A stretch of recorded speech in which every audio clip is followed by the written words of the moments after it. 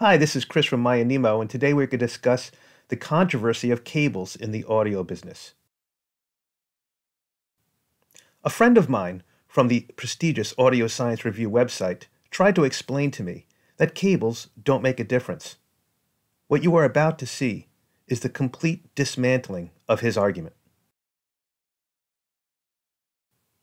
The first argument this ASR member tried to make was that cables don't matter at all. So, I put my cables on the left-hand channel, and we took the cables out on the right-hand channel, resulting in no sound from the right-hand channel. Well, of course, the ASR member said, of course cables matter. You actually have to have a cable. But the type of cable doesn't matter. So you notice how their story starts to change all of a sudden. Now, cables are important. So we kept my cable, my speaker cables, connected on the left-hand channel, and tried to connect an optical cable to the right-hand channel. This, of course, resulted in no sound again. Well, once again, the ASR member's story changed.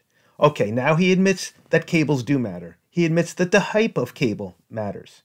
But what he really meant from the very beginning to say was that if the type of cable is the same, then my expensive cables on the left won't make a difference between the cheapest cable I can find on the right. So I took a single strand from a 16-gauge lamp cord and ran it 120 feet long, connected that to the right-hand speaker, and voila, we could hear a significant difference between the left-hand channel with my high-quality cable and a single strand of 16-gauge lamp cord on the right-hand side. So our ASR member, losing 3-0, once again tries to change his tune. This time, it's that if the length is the same, if they're both made of copper, and the gauge is the same, and then he throws in the last caveat, and all other things are identical, then you won't be able to hear a difference between one cable and the next. Now, how can you not laugh at that scientific statement, that if all things are identical, you can't hear a difference? No, no, no, my ASR friend says. I'm trying to tell you that a generic 14-gauge cable will measure and sound exactly the same as my expensive $1,000 cable on the other channel. I started laughing. You're not even in audiophile realm.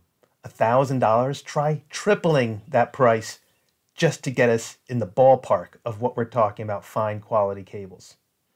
Well, that being said, he insisted on doing a test. We would listen to his cables 20 times, and I would listen to my cables 20 times.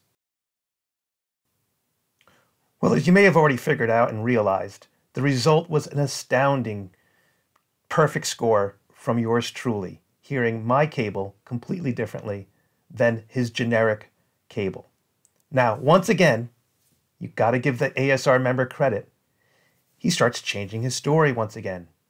I can't see the cables.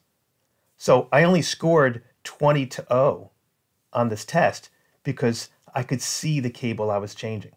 He insisted to physically come here and do a blind listening test with me. So, losing 5-0, our ASR member shows up at my residency.